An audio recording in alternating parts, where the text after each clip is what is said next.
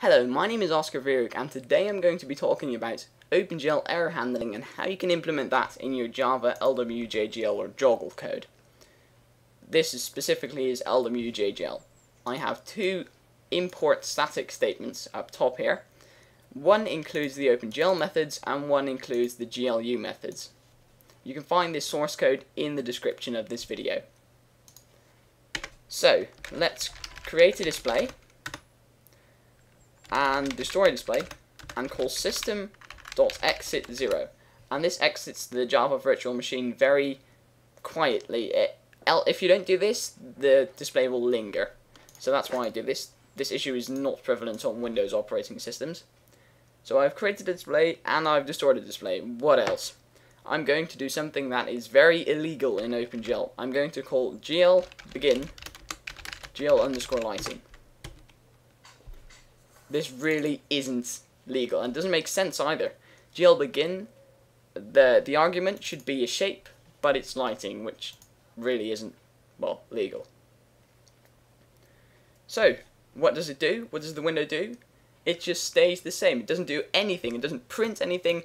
It doesn't throw an illegal argument exception. So this is really bad. So this obviously is not what you want to have in your production code. So what's the substitute for an illegal argument exception? An error flag. And an error flag is basically a global value that contains a symbolic value of the exception that occurred. The error, if you will. And the way we retrieve the error flag is to call glGetError, and that returns the error flag.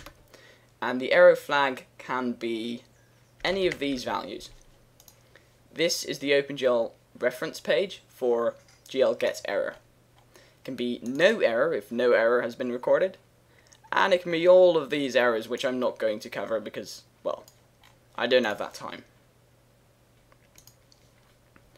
So we can say if error flag is not gl_no_error, then an error has occurred.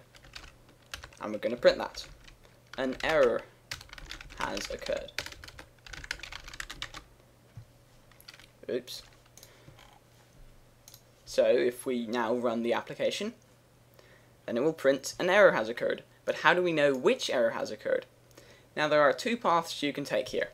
You can either create some error handling code, so that would be like if error flag is the same as invalid enum, then do whatever you gotta do if an invalid enum error has been, well, released. But we can also print a string representation of the error by using a utility method called glErrorString. So this is in the GLU class, and it produces an error string from the glError code. Yeah, I just read that from the documentation. So what we do is we say system.error.println, because this is of course an error, and then we say glErrorString, and this returns a string representation of the error flag. Let's see what it will print. What do you think? I think it will print invalid enum, and it does. Now, to see what's actually wrong with the code, we have to go to the reference page with that specific method. So we are going to go to glBegin, which frankly, no, I don't have open. So we go to glBegin, and we see when it throws an invalid enum error. Here, it's generated if mode is set to an unacceptable value. And the acceptable values are these. Alright, that's it for the day. This has been Oscar from the Coding Universe. I hope you've enjoyed the video, and I very much hope to see you in the next video. Bye.